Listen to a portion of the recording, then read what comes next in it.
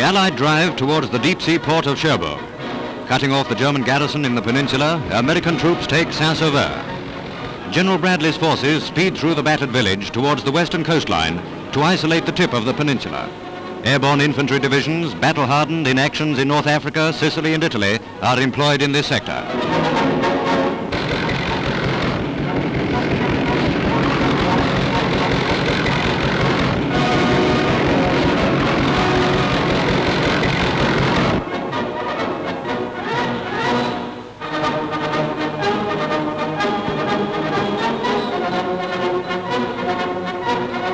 Units of the Royal Navy provide an intense bombardment in support of British and Canadian forces, putting the pressure on Rommel's divisions elsewhere.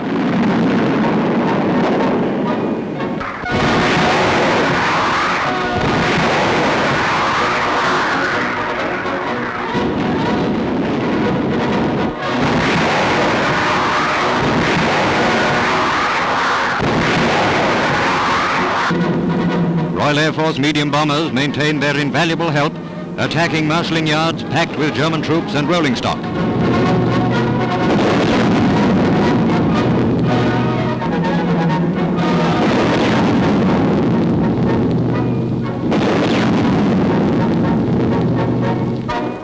Here's where the rocket projector aircraft of the R.A.F. load up.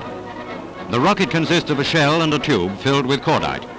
The cordite is ignited by a fuse, and the resultant flow of gas from the tail propels the rocket in the sighted direction. When inaccessible targets need attention, the R.A.F. call in their flying artillery, in this case, the rocket-carrying Typhoons. The rocket projectiles are loaded into the guide rails beneath the Typhoon's wings.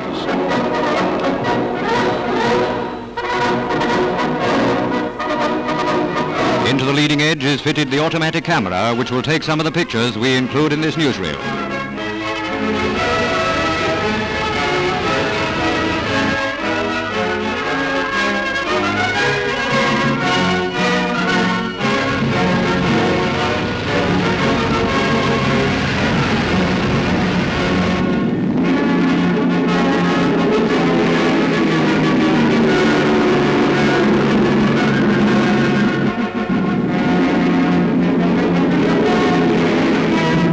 The camera starts turning as the flying artillery goes into action.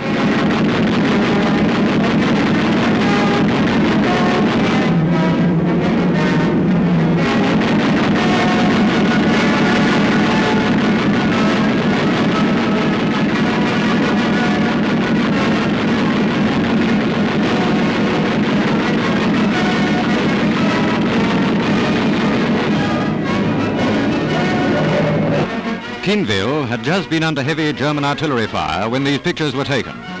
It's a coastal village some 15 miles out of Cherbourg, a place upon which war has fallen heavily.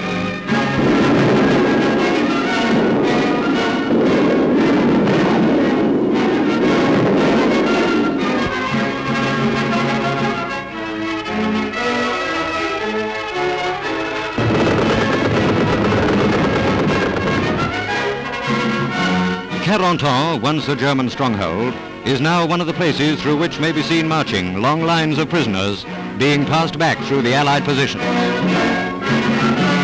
Installments of prisoners form part one in the Allied story of success. Part two will follow in our next.